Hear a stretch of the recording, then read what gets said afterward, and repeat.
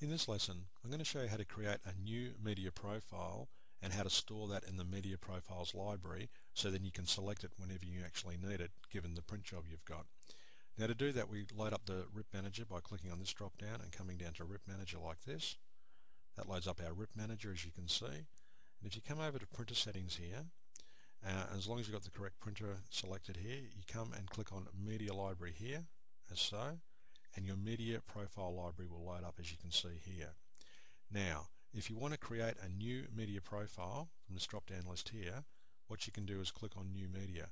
But before I go on with this lesson, be sure to watch the previous lesson that explains to you what this whole module does and what it's all about, because it is important to understand why we've got this module and why it's so important to understand how it works. So I encourage you to watch that lesson if you haven't already. Of course, you can click on Copy here to copy an existing profile, but by default it just copies whatever profile you've got selected. So in this case we've got generic here. I'll just click New Media here and I'm going to type in the name. Now this is some Roland photo-based paper I've got that I want to create a new profile for. So I've got my ICC profile for this. I click OK. So I've now given it a name. Now the type of paper this is actually a semi-gloss paper, so that's what we set it to, and we can give the media a name, the actual name here, so we can just call it, like for example, semi-gloss photo paper, so that we can remind ourselves what this is actually all about, because over time you end up with dozens of these things. Now the print mode, I'm going to run this at normal at 720 by 720. My media width that I'm buying this in is in 53 inches wide, or about 1.3 meters. I can check these options here if I do want to come in and change these things, but at this stage I'm just creating the profile, so I won't actually come in and fiddle with these just yet. So I've set those. Now I need to actually bring in or load up an ICC profile based on this media I've got. So I come here to load ICC and I click on that button here, and you can see that I've actually come to the right spot in the first place. If I go down to here, to go up a directory, so these are our eco-solvent profiles here for our Rolands. So we log in here, we're using the standard set here, which is the 720. Okay, we click open. That loads our profile here, as you can see, which I've got from the Roland website. I can set my render intent.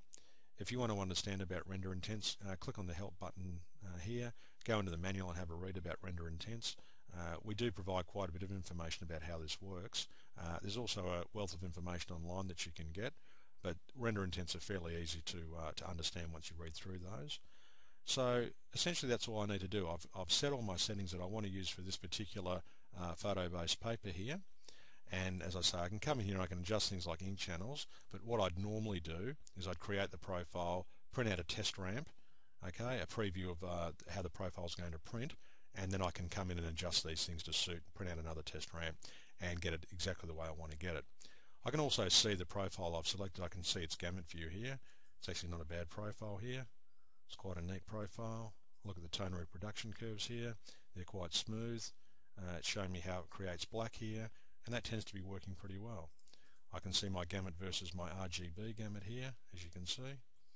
So in here is around here is the gamut of my actual printer based on this profile. So this is the color range it can print, and this is the full color gamut of my printer. As you can see, printers have, sorry, not my printer, my monitor. Monitors have a much larger color gamut than a printer does, but that's just a fact of life. So I've set all those parameters there. I'm quite happy with that now. Yes, looking through this, yes, everything's okay. So I click Update, which now saves this to the library. So it's now saved in here, and I click OK to select it. And you can see back here under Printer Settings in the RIP Manager, I've got my photo-based paper media profile selected. It's set all the parameters I've wanted to use here. As I say, you can press Test Ramp here to print out a test ramp of this particular profile. Make sure that the ICC profile I've selected is working with the current media and ink set I've got. And I can come back into the media profile library here and I can adjust these sorts of things if I need to. And that's exactly how you create a media profile from scratch. And that's the end of this lesson.